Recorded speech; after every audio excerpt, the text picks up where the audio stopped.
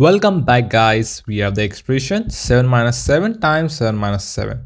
So 7 minus 7 gives us 0, and again this 7 minus 7 also gives us 0. As there is multiplication, so we need to do 0 times 0, that is simply 0. But wait a second, if you think it's correct, you are totally wrong because the answer is incorrect. Let's see how we can solve this. So for solving this expression, we need to follow the order of operations that is also called as Pemdas. P-E-M-D-A-N-S.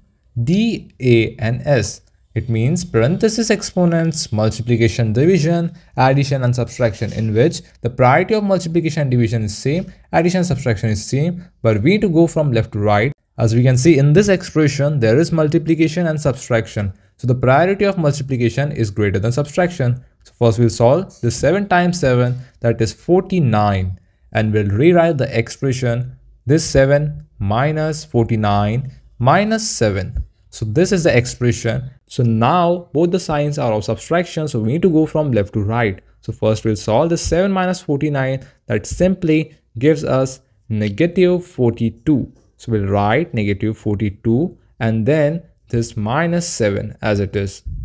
Now for solving this, we know subtraction is simply addition, but we need to give the sign of the greater number. So the answer is minus 49.